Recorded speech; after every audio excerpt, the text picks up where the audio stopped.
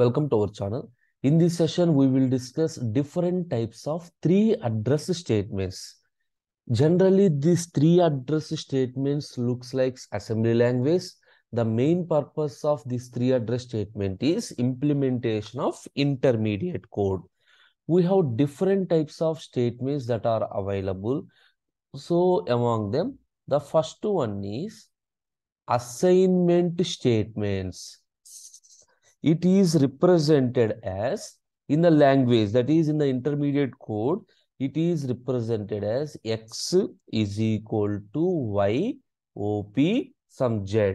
Here you know that one. Op is any binary operation. Op is any binary operation that is performed between y and z, and the result is assigned to the variable x. This is one type of assignment statement. We have that assignment statement in another form also. Suppose x is equal to OP y. So in this case, the OP is unary operation. Here the OP is unary operation. For example, unary minus, logical negation, shift operators, conversion operations, all those are unary operators. In this, the operation is performed on the y, and again the result is assigned to variable x. This is one type of assignment statement. Now, the third one is copy statement. Copy statement, if it is of the form x is equal to y. What is the meaning? Here the value of y is assigned to x. The value of y is assigned to x. This is called copy statement. I think you know the meanings. What is the meanings of this one? Here actually this is called language construct.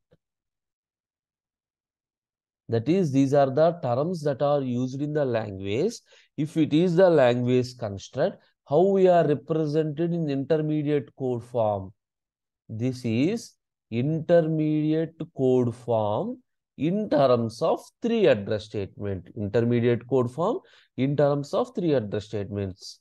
Suppose the next statement is unconditional jump statement. Unconditional jump statement.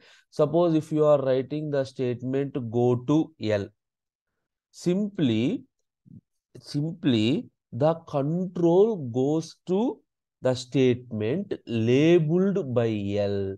Wherever the any statement that is labeled by L, the control automatically goes to that particular statement without checking any condition. The next one is conditional jump. The next one is conditional jump. Suppose if you are writing a statement, if x RELOP y go to L. Here meaning is RELOP is the relational operator. For example, x less than y, x less than or equal to y, greater than y, greater than or equal to y. That means it checks the condition. If the checks the condition, if the condition is true, then only it goes to the statement with label L. Then only it goes to the statement with label L. That is the conditional jump. So next type is some procedure calls. Next one is some procedure calls. For example, you have different parameters. Parameter x1, parameter x2, and so on, parameter xn. And then call p comma n. This is a procedure call. And also you can write the statement return y. That means in this x1, x2, and so on, xn are called parameters. These are the parameters used in the procedure P. These are the parameters used in the procedure P. So n represents the number of parameters. Here, the return statement, this one indicates the return value. Return y in the sense we are returning a value 1. That means here we are simply, this is represented in this form. P of x1 comma x2 comma xn. You got it?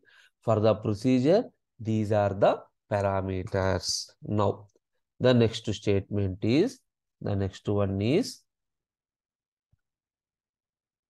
array statements. Next one is array statements.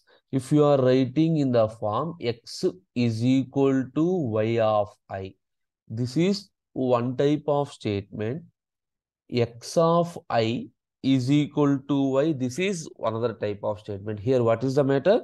Simply the value of ith index, the value of ith index of array y is assigned to x. That is, the array name is y.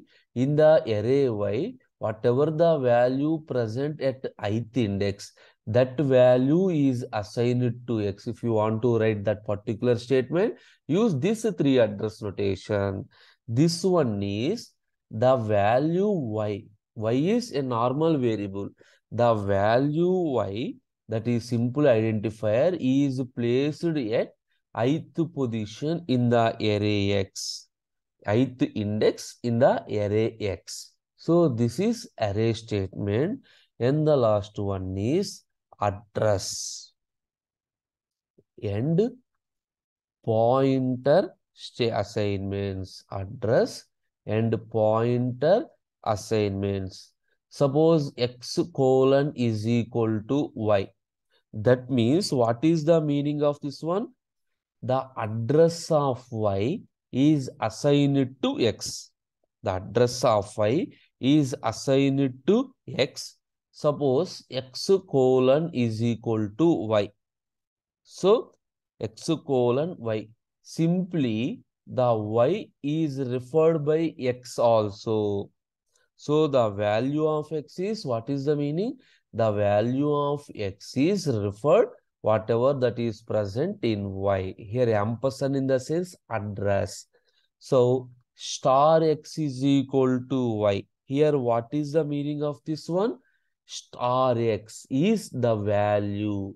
At value, the y is, that is, the R value of object that is pointed by x is set with the L value of y. That is, whatever the value present in y, that is stored in the value x. Assume if x is a pointer. If x is a pointer, star x is the value at that address. Star x is the value at that address. At that particular address, we are copying the value. These are the different language constructs. These are the different intermediate forms, intermediate representations in three address format. Thank you.